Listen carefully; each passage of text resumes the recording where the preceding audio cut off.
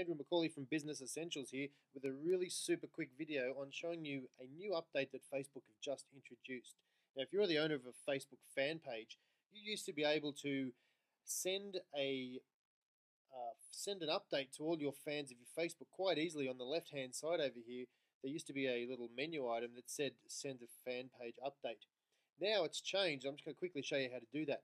What you need to do is you click on the edit page, and this will take you to your main page editing.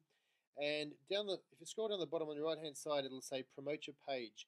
Just underneath, you'll see a little icon that says send an update to fans. Now, this will actually send them an email, put it in their inbox of their Facebook account rather than just the wall that it used to go to.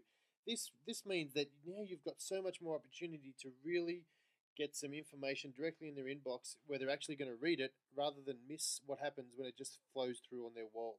So all you need to do, put in your subject, put in your message, and you're away. Hit send, and it sends it to all of the fans of your fan page. So it's a pretty cool thing. The other little option you can do is you can target your update as well. Now this is pretty awesome. If you've got an information to your fans, but you just want to make it a geographic location, you can click on the right area that you want to send it to.